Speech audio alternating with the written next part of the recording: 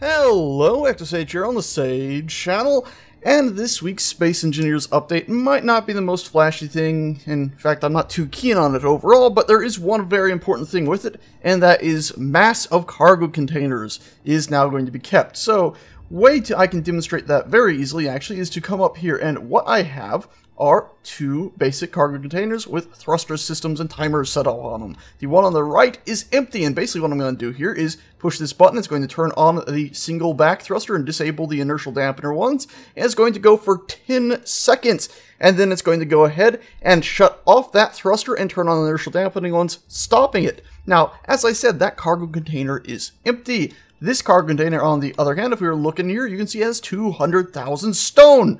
So if we turn this on, you can see right away, the thruster is on just like the other one, but it is not accelerating as quickly because it has more mass inside there. So now whatever is inside a cargo container is actually accounted for when you're moving your ships. So as you can see, these ships fired their thrusters for the exact same amount of time, yet, as you can see, they went shockingly different distances. So you're going to have to take that into account when you're stuffing all sorts of stuff into your cargo containers. Please note, this is also probably going to help balance out the idea that you have X 5,000 inventory space. Also, you can see that it does affect small ships, so I believe the one on the left here is the one that is empty, was it? Nope, this is the one with 20,000 in it, so we're going to go ahead and hop in this one first and quickly fly this little ship about, and as you can see, it's a pretty quick little thing, very zippy, flies around fairly easily, without much of a problem. But if we were to buzz it back down here and then hop into the one with 20,000, we should see a bit of a difference. So right away you can see its acceleration is a bit slower. The turning rate seems to actually be about the same. But you can see that instead of us just easily buzzing about everything, we're going much, much slower. We can of course make this even more evident if we were to go ahead and spawn in, let's say, something else. So let's just grab a random component, steel plates, and let's just go ahead and spawn in 20,000 of those as well. Instead, let's go like 200,000. So we'll grab those. Once again, because I'm in creative, I can stuff whatever I want in there. So I can go ahead and put way more than we should ever be able to hold in there. And now when I go ahead and attempt to accelerate, you can see it's taking quite a lot to get us moving. In fact, so much so we can barely move. We can still turn. Mind you, I do have 4 gyroscopes, but we're not really making any progress at all. So keep that in mind when you're building your ship. You might have some really simple ship with a large cargo container stuck on it that's been serving you pretty well. Might not work so well anymore. The other thing that this update has done that you might have noticed a little bit as I was flying about there is that if I was to hop in here and start flying, let's turn off our lights so it's not all washed out. There we are. You can see they've added this particle effect. Now, it's kind of cool. I almost feel like I'm going into warp speed, and I can disable my inertial dampers and it'll still stay there. In fact, I can go ahead and rotate my screen and you can see they indicate the direction you're going, so you can still see they're coming from the other direction. Now it looks like we're going into reverse warp speed or something terrible like that, or I guess just sitting at the back of a ship at warp speed. And of course we can slow down. Now these particles will show up if you are in the cockpit of a small ship, if you're on foot going at 10 plus meters per second, or if you are in third-person view while in a large ship. It's currently designed so that if you're in first-person view on a large ship, it will not actually show up to you, whether you're walking around it or not. I should also point out that the cargo in your inventory will also affect the mass of a ship, something I forgot to say a minute ago. So if you had, let's say, those 20,000 stones and you were inside this little ship with it, it would handle as if you had that 20,000 stones inside the ship itself.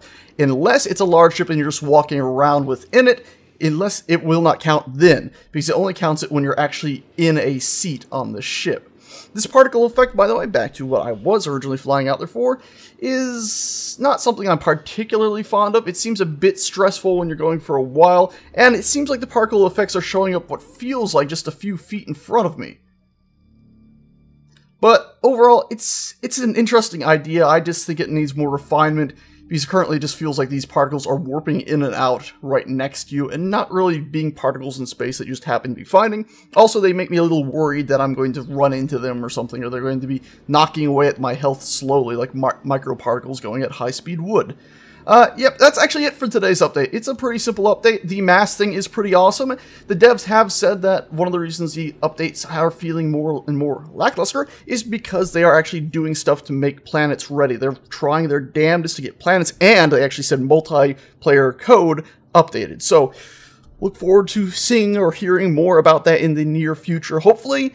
Anyways, that's it. Thank you a bunch for watching. I'm going to end this with one last little thing. I'm going to jump this large ship here to see if those particles might do anything interesting as we jump.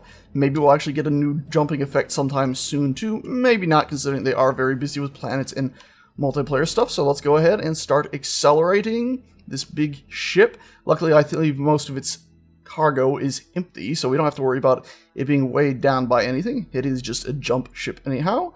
And there we go. The particles have started showing up because we got above 10 meters per second. And of course, as I said, they're only showing up in third person. In fact, it seems like a bit finicky at times, but there you go.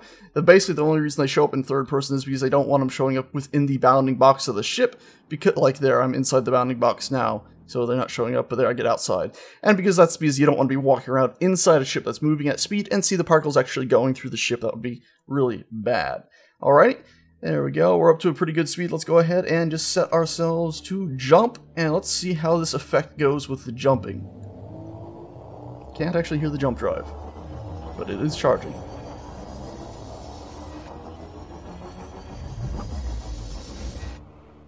Nope, nothing new there, and the particle effects didn't really show too much, even though I am, of course, still moving.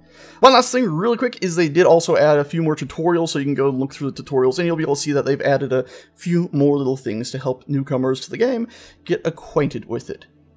Alright guys, that's it for this update. Thanks a bunch for watching. I hope you found this informative and somewhat entertaining, even though it was a pretty simplistic and short update.